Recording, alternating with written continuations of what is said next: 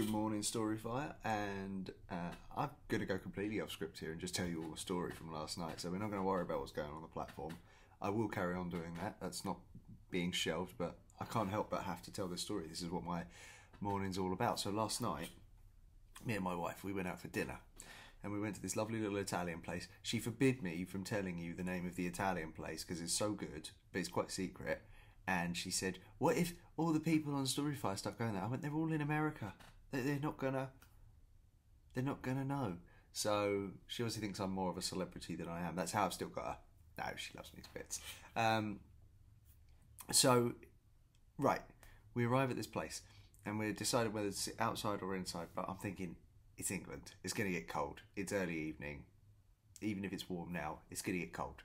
So inside we go, and there's only one place we can sit. 2 seats, sandwiched between 2 couples. So like we've got our little two-seater here, little two-seater there. Okay, so we're eating away, we're just enjoying our evening, having a bit of Italian food. I had sea bass, it was delicious. And I think she had tortelloni. All Italian sounding stuff. And a glass of white, a Verdicchio. It was great, it was great. But the couple beside me, I'm suddenly aware, aren't having the best of times.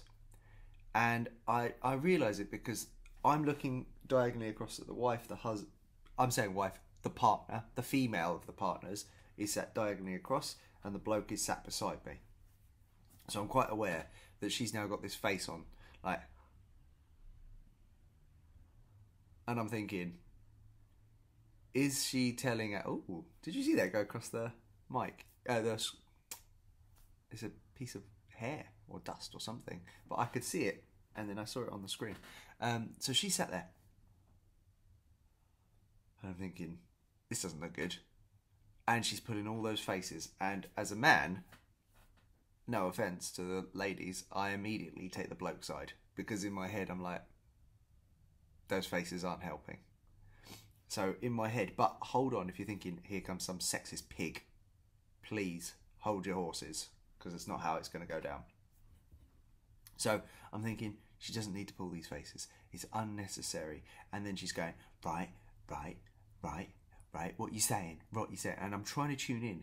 And my wife now is aware that I am not tuning into her, but all I'm trying to do is tune into what's going on to my left. And she won't let me. She keeps interrupting it. And she knows what she's doing. She's doing it deliberately. She's preventing me because she thinks I'm being too obvious. I don't care. If 2 people beside me start having an argument, I'm watching. And I don't feel any guilt. I'm trying to establish 100% they're arguing. And then she goes, yeah. And I'm thinking, he's not actually saying anything. And his head's down. He's looking down. And you're thinking, why is she going at him publicly? Just leave him alone. Just leave him alone. Then the waitress comes over, happy as Larry. Oh, hi, yeah, oh. I'm thinking, don't be two-faced. Because he's just still looking down. Don't be two-faced. No need. Okay. But then, she says something that's a bit of a bombshell. She went, well, I didn't sleep with her. And I went, he's just come out and said he's cheated. And then it starts to really heat up. She is literally going, right, well, I didn't sleep with her. I didn't cheat on me. And I'm thinking, uh-oh, this is escalating. He's not saying a word. He's just... whatever way around that would be. Fork, knife. So she's escalating.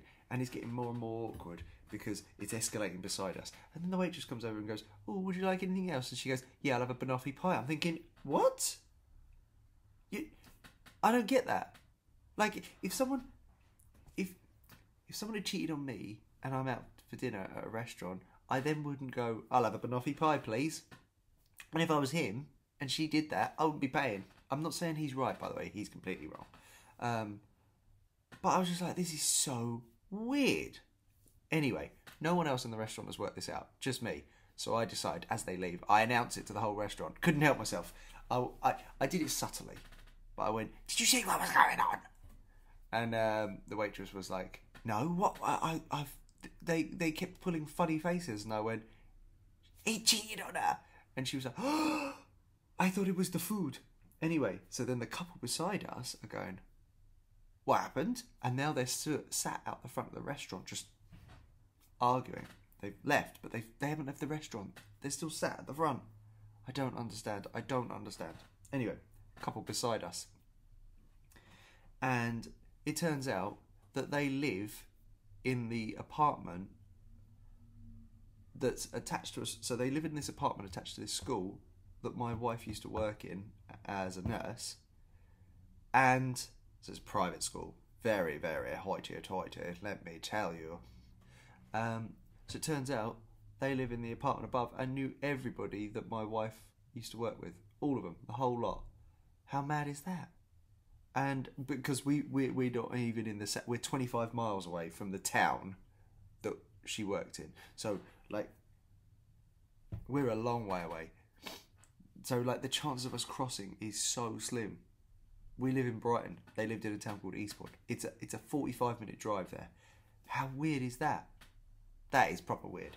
So we got chatting to them. He was also very posh. You know, he kind of spoke a bit like what you Americans would imagine a British person would speak like. Hello, it's lovely to meet you. I once again had to attend the Queen's sort of, what do you call it? You know the bit where she taps the sticks on... She knighted me, that was it. Silly me. That kind of English person. Not like a real English person, not one you'd actually ever really meet. They don't exist like that. Well, they do. He did. But they were really nice. So we had kind of like this odd evening. Anyway, that's what I'm telling you about today. Someone cheated and a coincidence. Anyway, come join my Discord server. You want to be in my Discord server. Why? Because we're having so much fun. We're having so much fun. Just join the link. Just click on the link. If you want to know more about it, want to see what we're up to, do the Blaze video that I put up. Come check it out. Come check it out. If you do, you'll get your Blaze back. You'll get your Blaze back. If you go check that video out and then you come and join my Discord server, you won't have lost any Blaze. And anybody... Look, we've got Just Laurie, everyone's firm favourite. We've got MC Phoenix, another everyone's firm favourite. She's in my Discord server. And they're really active, like super active. Dute Deer, Rusty, Downcast. Who else? Jascario. Jascario's killing it in my Discord server. Who else? Everyone. But not everyone, because you're not. If you're watching this and you're not in, you want to be in. You'll have the best time. Come join us. So tomorrow we are going to go back to what we were doing, reviewing what's going on the platform, have a little look around. But for this morning, I just wanted to tell my story. And no coffee, because I don't need it yet. I'm wide awake. I'll see you soon.